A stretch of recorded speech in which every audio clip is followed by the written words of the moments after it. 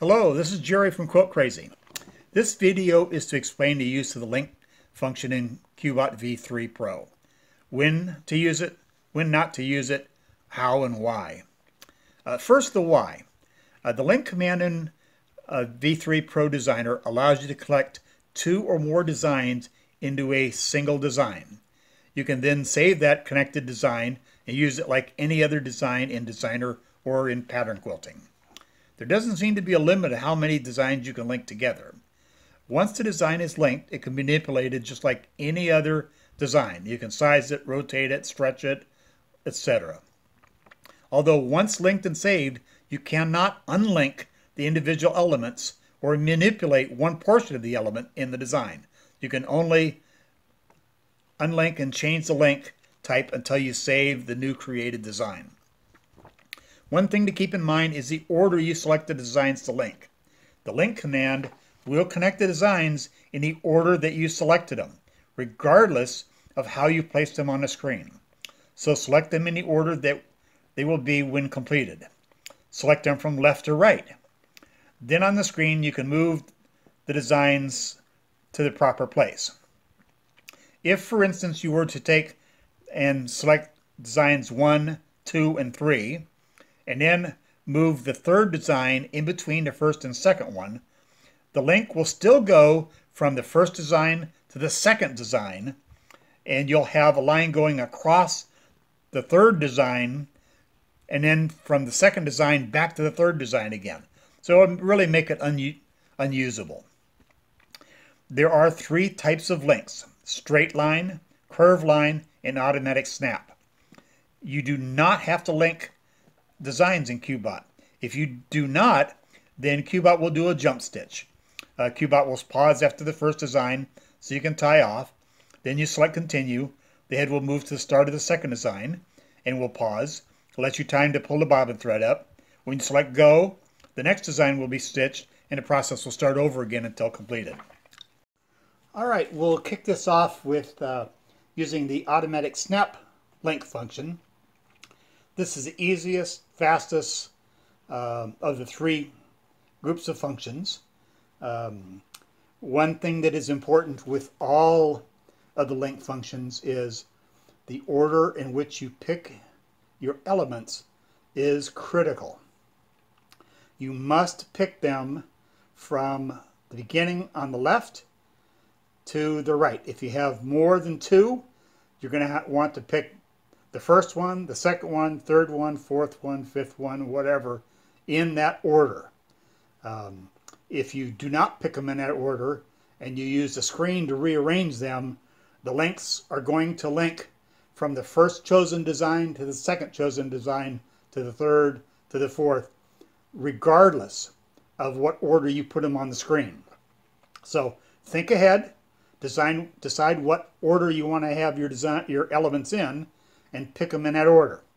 So we'll start off with three designs, two of which have the start and stop points on the same horizontal axis, and one of them that does not have on the same axis.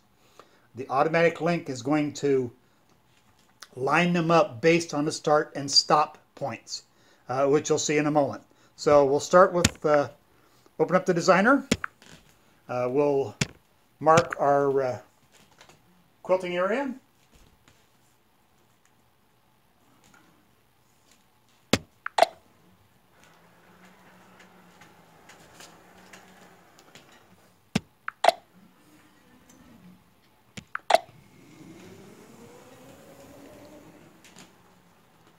All right, so here's our quilting area. So we're done. Now I'm gonna pick three designs, two of which have the start and stops on the same horizontal line, one that does not have on the same line, and you'll see what happens. So we're gonna go here. We'll pick number 1, number 2, and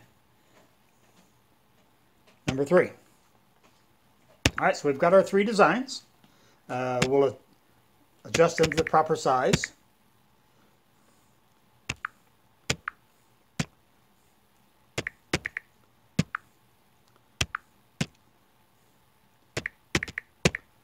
And we'll move them. Now with the automatic link, you don't even have to be terribly good about lining them up, because it's going to line it up by themselves. So here's our three designs. You notice that on the third design, the start and stop points are higher than they are on the other two designs. You can see there that it's an inch or so higher. So we'll kind of put these in haphazard order, although they must be in the straight order. What we're going to do is we're going to say done, and we'll say automatic snap. Now, it's going to have some ghosting. The blue is the part that's actually going to happen. So what we'll do now, if you save it, it's going to save just the blue portion of this. It won't do that background black part. What I'm going to do here is I'm going to tell it to quilt now so that the back part, the ghosting, disappears.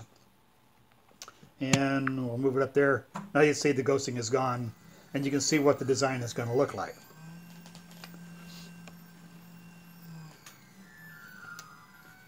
Now you notice that it moved them all together.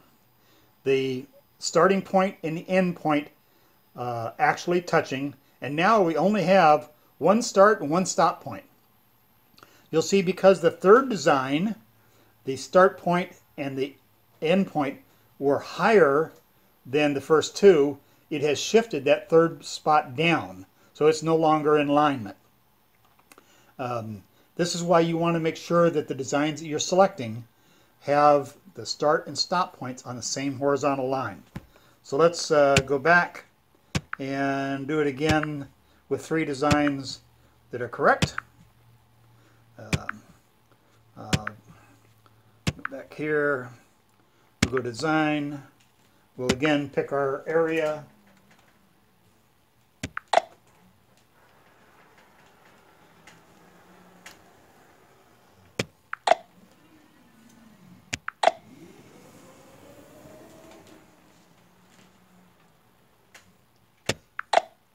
Done.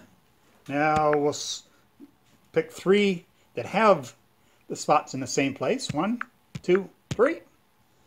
Select it. We're going to change the size to the appropriate size. I've already saved these with the size that I need, so we're going to bring it back to 100% of the saved size. And we'll move them. What's important is where the first one is, the one all the way on the left. This one is not going to move. Everything is going to be lined up based on that one.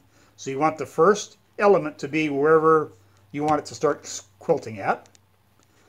And the other two, they got to be in order, but you don't have to be real crazy about getting them lined up, because the snap is going to make it work anyway. So we got the three elements. Select done, and select automatic snap.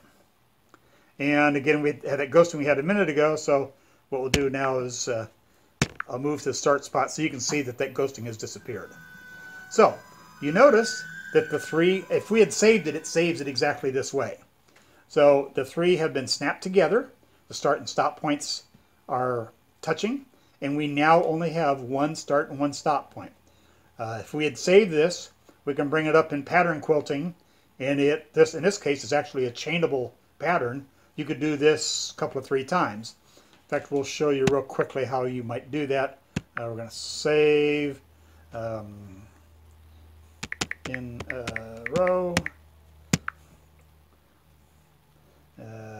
We'll say done. We go to pattern quilting. Pick it 1, 2, 3,